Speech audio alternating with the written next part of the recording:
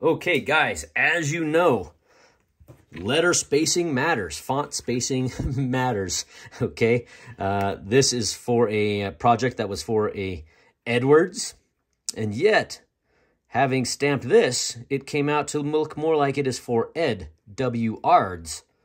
So, if there's an Ed Ards out there, I've got something for you.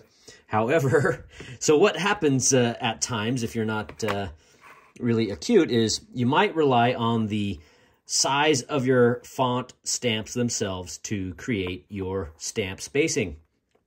Like that, even on a slight curvature. Now, this works most times.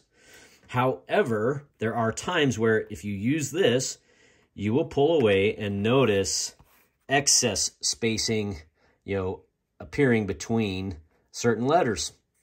So when that's the case, obviously you have to change it up and you have to move away from this type of spacing and, press a stamp, lift it out of place, scoot that one closer, manually just kind of eyeballing it, hit that stamp, and then same thing. This next one likely needs to, so you would need to pull that center one and move that one over a little bit to give you the correct spacing.